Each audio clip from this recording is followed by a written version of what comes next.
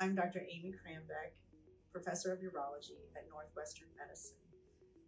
I am also the Division Chief of Endourology, and I specialize in surgical removal of stones as well as BPH.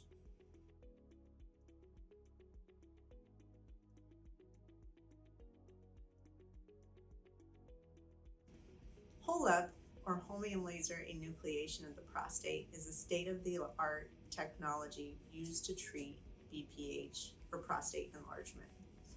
The procedure is performed with the patient asleep in the operating room. In certain circumstances, it can be done under a spinal anesthetic, but generally it's performed under general anesthetic.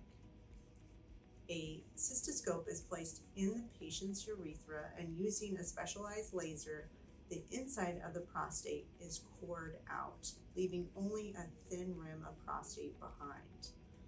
Another device called a morcellator is used to chew up the tissue and remove it from the body. So at the end of the procedure, all that is left is a thin rim of prostate tissue called the capsule and very little bleeding. Oftentimes, the patients can go home the same day without a catheter, and downtime is approximately 1 to 2 weeks until all hematuria or bleeding stops.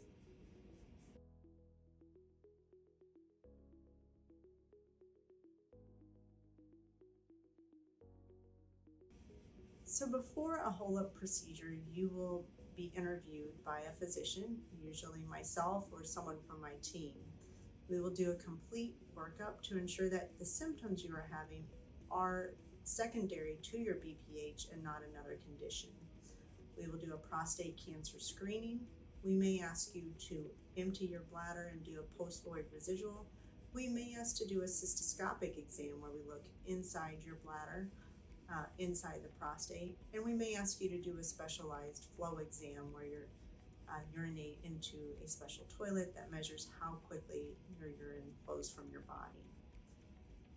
We will also ask you to complete several questionnaires that will quantify the severity of your symptoms. As far as the prostate cancer screening, it will start with a PSA exam and possibly a rectal exam to palpate or feel your prostate. If necessary, an MRI of the prostate will be ordered, and possibly a CT scan of the prostate as well.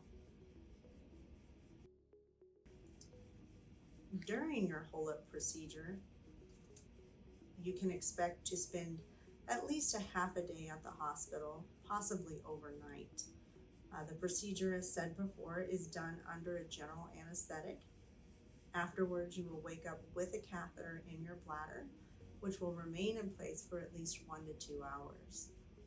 After you are fully awake from the anesthetic, we will ask you to walk around. And if the color of the urine is not too red, so you do not have too much hematuria, then we will remove the catheter. Once the catheter is removed, you will be asked to urinate at least twice before going home. After the HoLEP procedure, you will be expected to not do any strenuous activity for 1 week. During that 1 week time, we want you to drink significant amounts of fluids so that your urine will stay clear and dilute until all the blood in the urine resolves. That's usually around 1 week's time.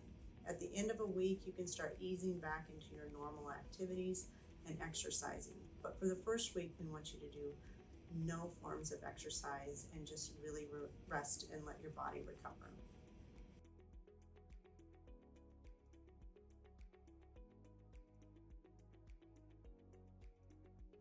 The HoLEP surgery can vary in time based on the size of your prostate.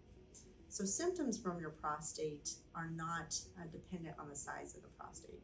So very small prostates can cause severe symptoms, and very large prostates may not cause that severe of symptoms. But the size of the prostate can dictate how long the HoLEP procedure takes. So for a prostate that's 100 grams or less, it's usually around 30 to 45 minutes.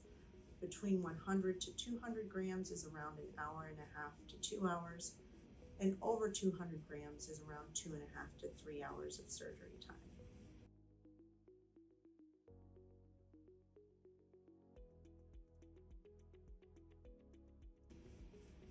So the recovery time for the HoLEP procedure can vary vastly.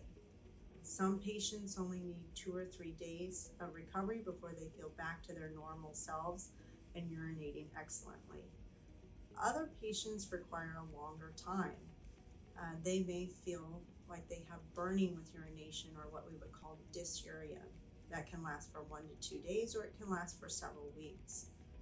Blood in the urine, or hematuria, can also last for 2 to 3 days or for several weeks if you're taking blood thinners or other anticoagulants. Stress urinary incontinence is rare, but urge urinary incontinence, where you feel like you need to go to the bathroom but can't quite make it to the bathroom, occurs in about 30% of men. It's generally related to significant inflammation, and it goes away as your body heals. That can take several weeks after surgery to go away if you are in that 30% of men who experience it right after surgery. Most patients are back to light exercise at the end of 1 week, and they're back to full exercise at the end of 2 weeks.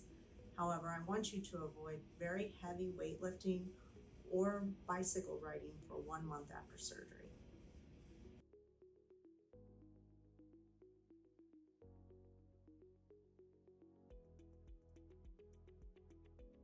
I tell all my patients to request at least 1 week off after surgery. Some people with desk jobs will choose to work from home or do light desk work at 48 hours after surgery, but if you can take a week off, I think that's ideal. If you have a very strenuous or active job, I would ask you to take 2 weeks off before returning to work.